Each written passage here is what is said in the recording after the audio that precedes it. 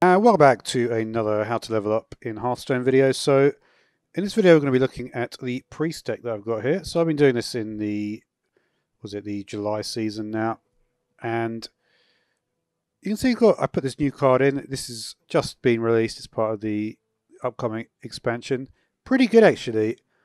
A lot of the time I go for the one which is do 12 damage and worked very well against Bullock of Azzinoth recently.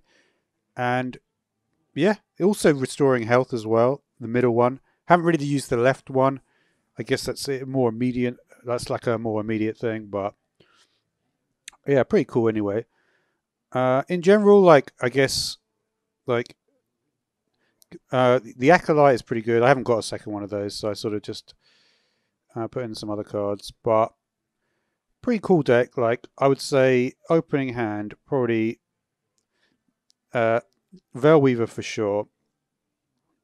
Renew can also be quite good in the opening hand. Flight Master. Palm Reading also quite good. This card is actually really good removal. A few times I've buffed like other minions, like enemy minions that had even health. Buffed it with Power Word Fortitude. It's obviously odd. What is the thing? Yeah, if you do add an odd to an even, it will always be odd, right? I think so, right? Add to odd to an even, it will always be odd. So that is one way to do it. Obviously, you can't do it. I think there was another way. Another way you could potentially do it as well is if you do Wave of Apathy into against all odds as well. So I do like this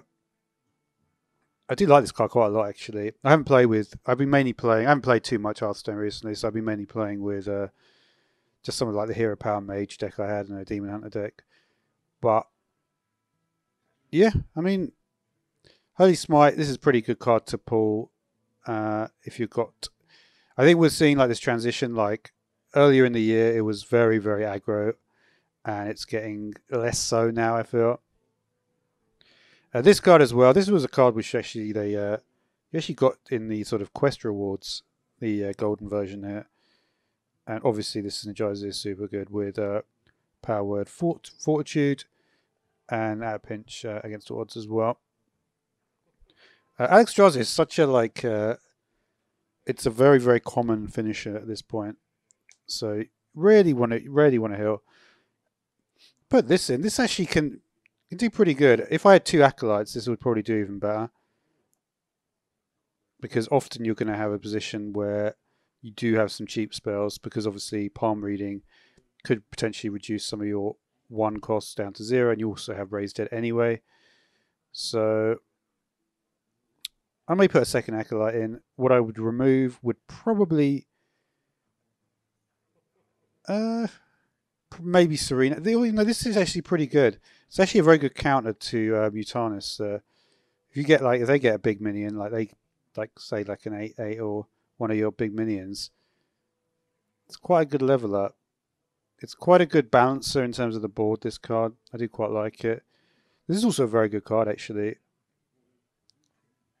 That's quite a lot of health to restore. That's like, lay on hands level. And it's all friendly characters, so it's even more powerful than that often. This is often very good. Renew, sometimes I like to take the 5 mana 1/2 and copy it. You can get some really big swing turns, like I did a really good swing turn against that Hunter Rhino card. You could. I think I did like a cumulative damage of probably 20, because I took it with the Acolyte and then I buffed it, and yeah, it was pretty. And then obviously, I put Apotheosis on it as well, so that gave me like a really massive swing turn. So that was pretty cool. There's lots of cool things you can do, and I think this is just maybe it's just getting started, this sort of archetype, but it's a lot of fun to play, and obviously One Maker as well gets you mainly these cards, right? Mainly these three. I think only these three actually. But anyway, yeah. So I think that's all the cards, pretty much. So thanks for watching.